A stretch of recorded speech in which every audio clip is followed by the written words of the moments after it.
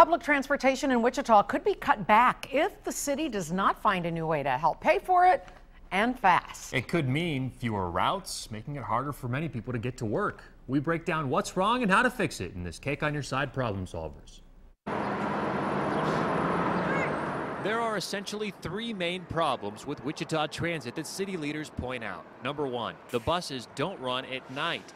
That's a problem for Daniel Balderas when he has to work late and pay $20 for a cab to get home. I mean, 20 bucks is 20 bucks, you know? Turning left at. That's not chump change. No, it's not especially when, you get a minimum wage or something.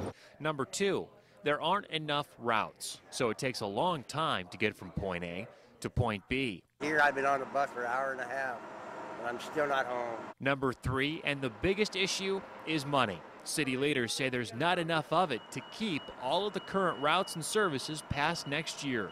City leaders say the solution is securing a new source of funding. One way would be a new sales tax.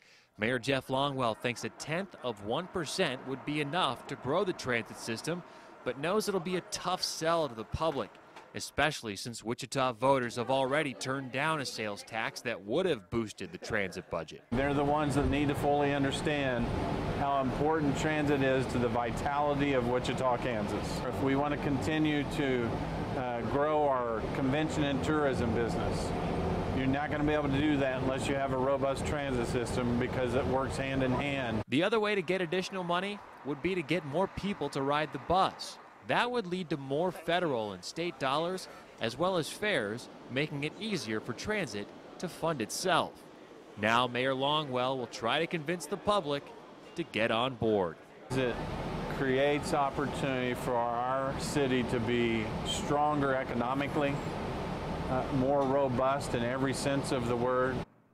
That will not be easy. A tough task ahead of the mayor and for the entire city council. Well, looking down the road, Mayor Longwell wants to see bus routes actually extend beyond city limits to surrounding communities.